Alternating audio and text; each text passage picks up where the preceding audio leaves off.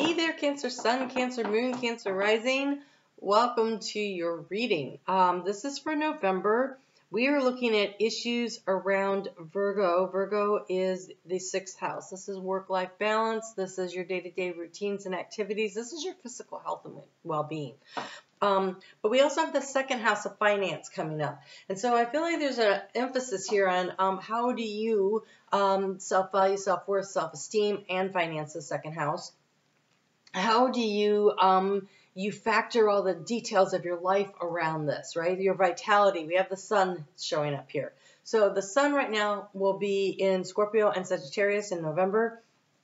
If you are a Cancer rising, that would be your 6th house. And so that would be definitely that energy of bringing things into balance. But I feel like it's the vitality and the life force.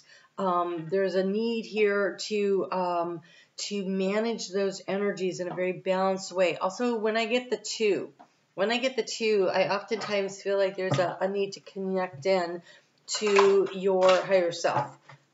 So let's see what else. Organization. They're saying organization. So Virgo energy is definitely a nice organizing energy.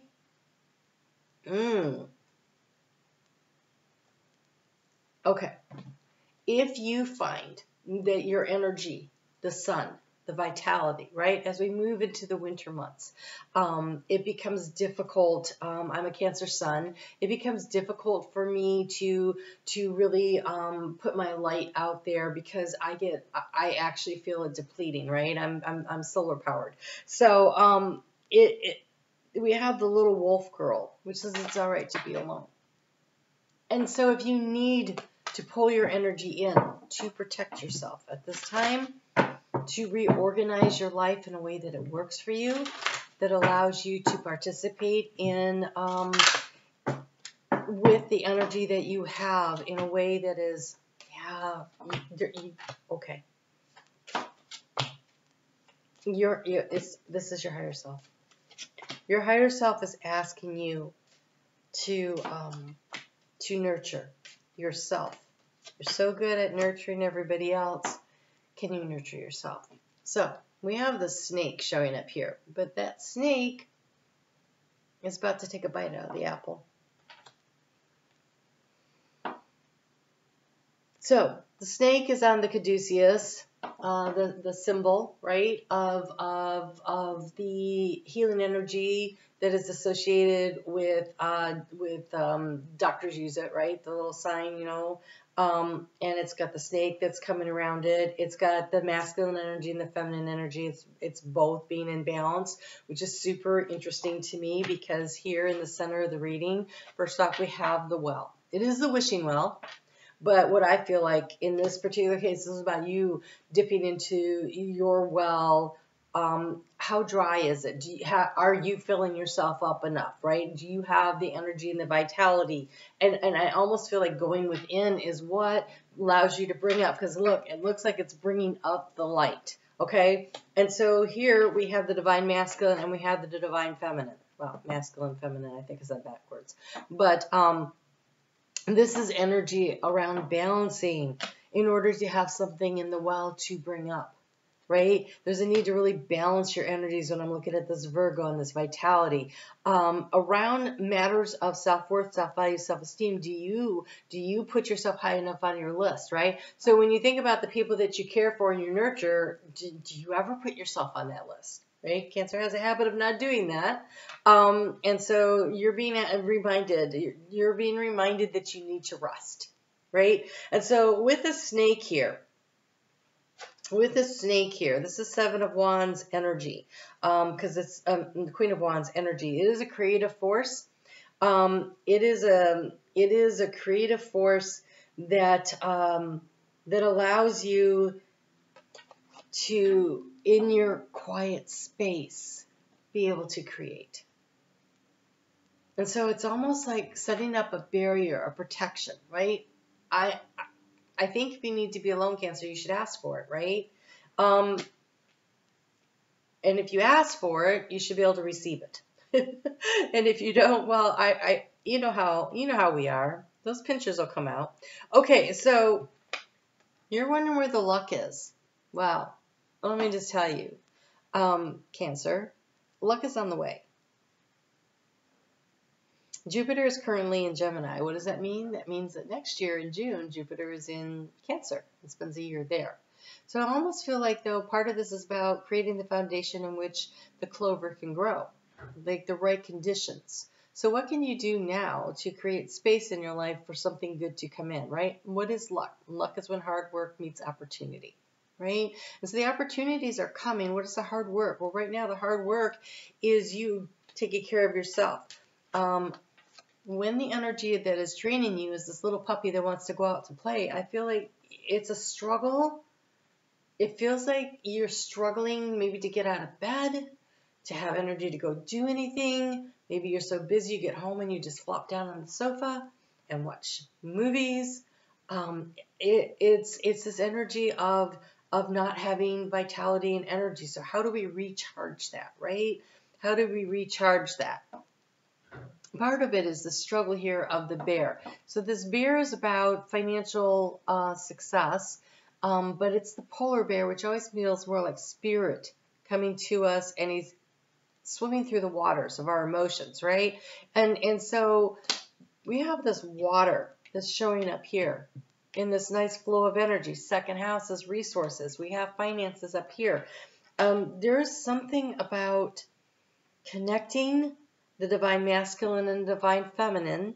So that would be being open to receiving and then taking the appropriate action. And I almost feel like it's about receiving the guidance that you need, knowing what it is, what the next step is, managing your energy well, and taking the appropriate action. Now, what's interesting about this masculine energy is he's got the sign of Mars hanging around his neck. Well, Mars is in Cancer right now. So Mars is in Cancer. I'm going to go to my book here because I want to get the dates kind of right. So Mars is in Cancer. Mars moves in November. Let me see here. Where's Mars? Mars is in Cancer for just the first 5 days. On the 5th, he moves into Leo, right? I think that does with the sun representing Leo, I think there does, and it'll be if you're Cancer rising in your second house, I do think that it feels better. Like a little more fired up, a little more energetic, a little more willing to get out there and do stuff.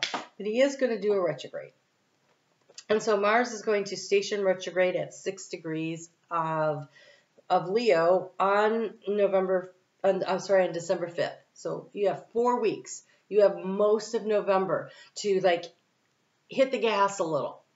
Because then when he goes retrograde, he's going to retrograde back into your sign, and he gets there in January. Okay?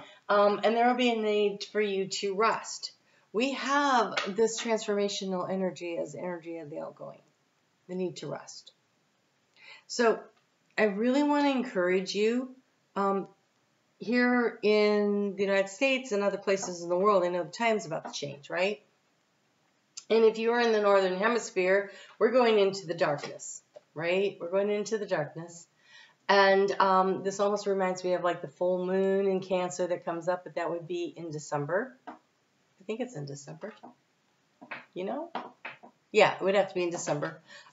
Maybe January. But anyway, so there is something about pulling our energy in as it gets darker, right? And so using your energy wisely. Keeping things in balance.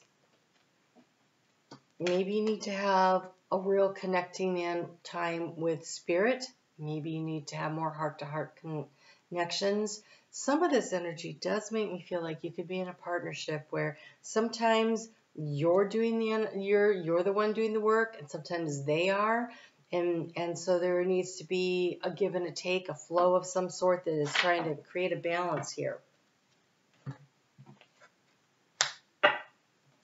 In the heart space, we have the bridge. So you're moving from one energetic stage to the other, right? And that's happening. This has to do with that solstice. I really feel like the solstice that's coming up, but that doesn't come up, for another month. So what do we have here?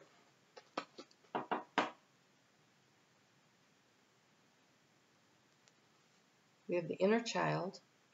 We have play. We have past life healing. Fuchsia and Veldspar, okay. Innocence of self-awareness, right?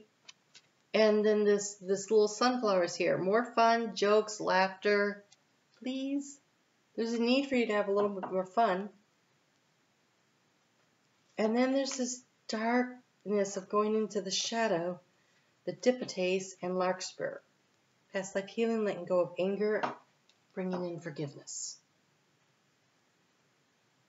This is a balancing of energies, right? It's a real balancing of energies, balancing that allows you to bridge from one section of your life to the other, to bring the vitality, and it's a very much of a reorganizing. So you may be actually reorganizing your schedule more so that you have more time. Some of you may have been going through a breakup, right? There's a separation here between the masculine and the feminine energy. And it says it's all right to be alone.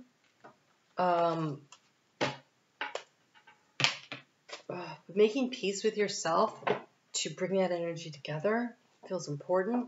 Wow. Be brave and be honest. We have the Knight. You have a lot of cards that came out.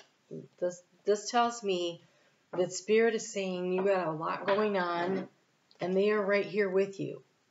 Yeah, energy, embrace energy of peace. Again, back with this forgiveness. Now, this separation with your partner might be a little break, might be a breakup. It might be not seeing things eye to eye, but there's an opportunity to bring that back together. And if not with that person, then with yourself, with your higher self, or creating space for someone new in the future. You have shift your perspective. The air guardian.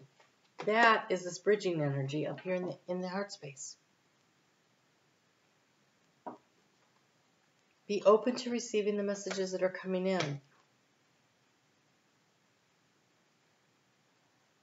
The toughest thing I ever found was that I had to forgive myself for not being perfect.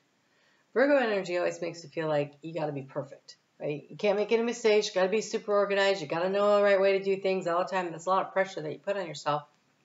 And that energy is an energy of choice and decision making for Cancer. And so sometimes it's like, you know, we try and we strive so hard to never make a mistake that when we do, we either one, won't admit it, or two, we won't give ourselves any grace or space around, and we get angry with ourselves. Like, how could I mess that up so bad, right?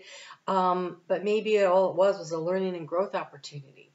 I feel like with this bear sitting over here in the area of the obstacle to overcome, there's a need for you to ask for the help that you need from Spirit.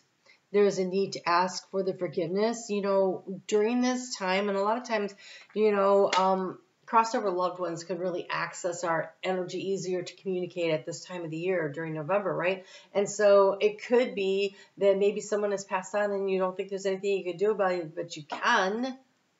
They hear you. And when you forgive in your heart, that energy cuts the cord that binds all the negative energy between the two of you.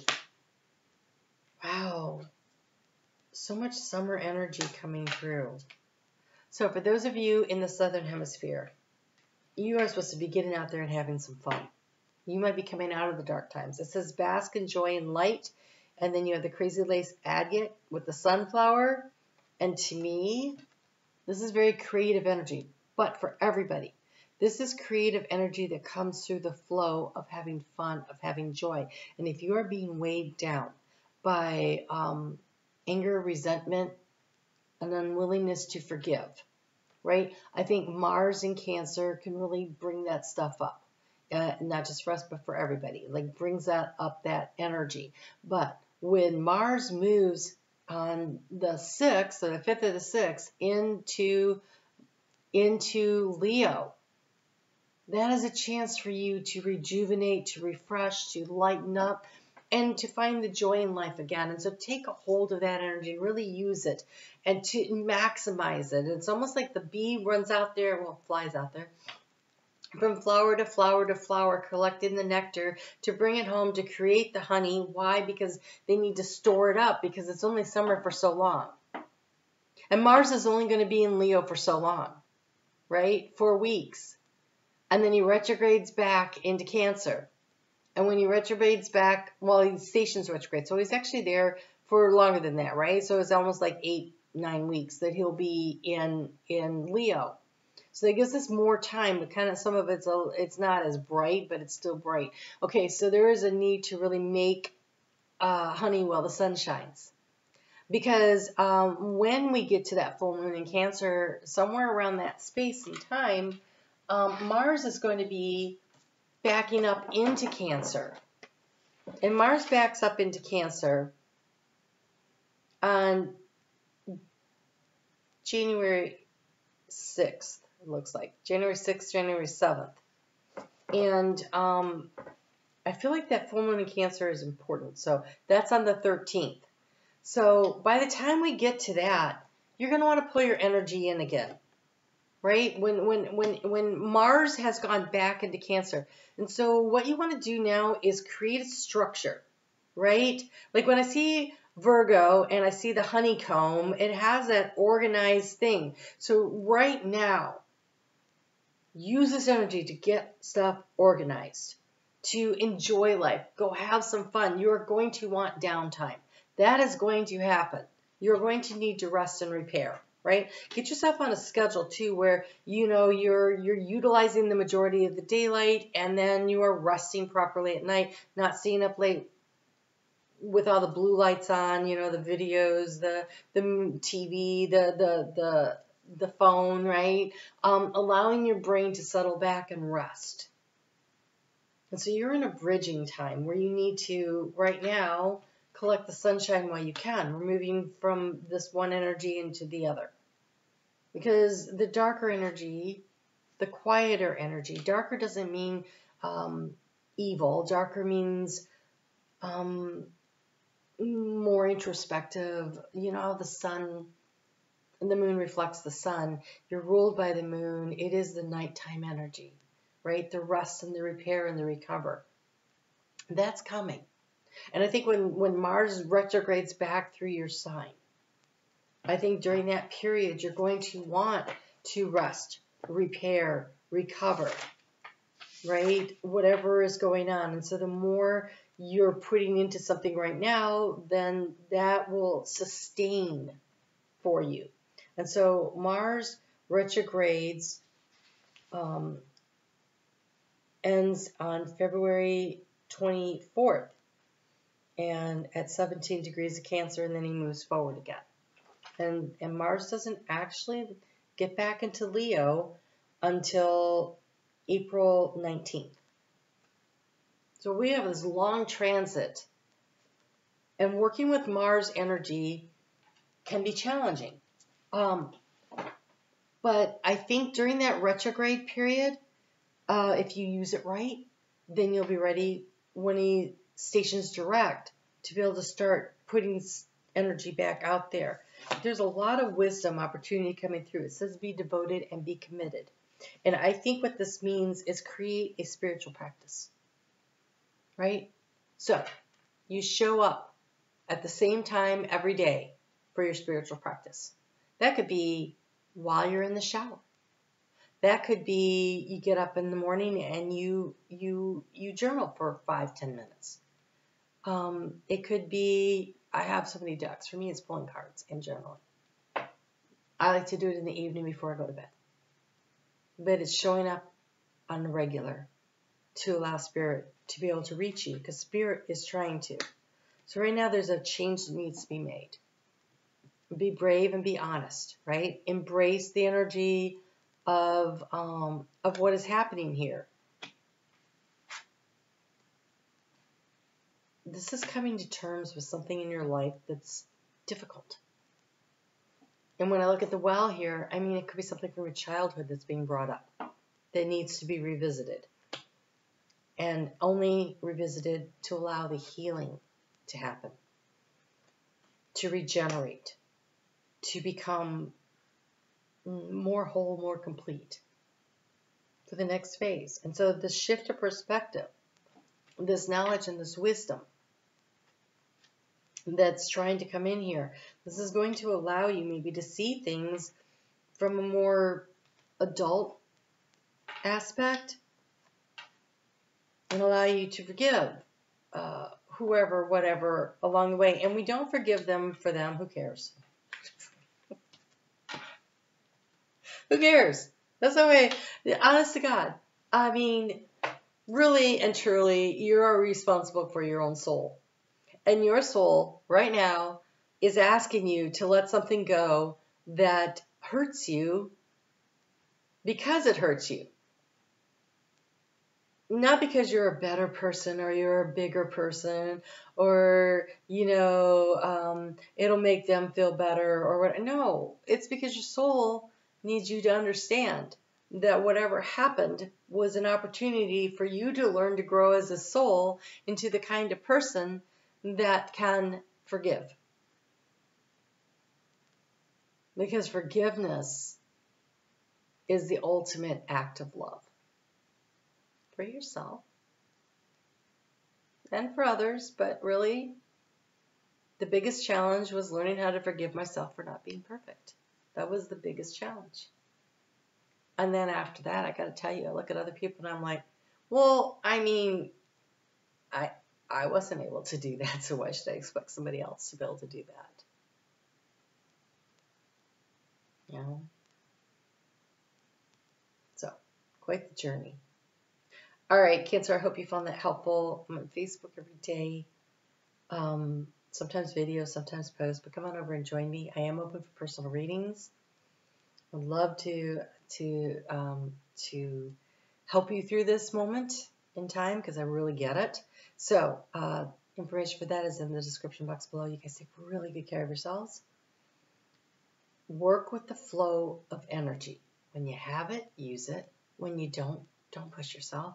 You don't need to. It's okay. Work with the flow of energy. You're a water sign. That's how you thrive. Great. I'll talk to you again soon.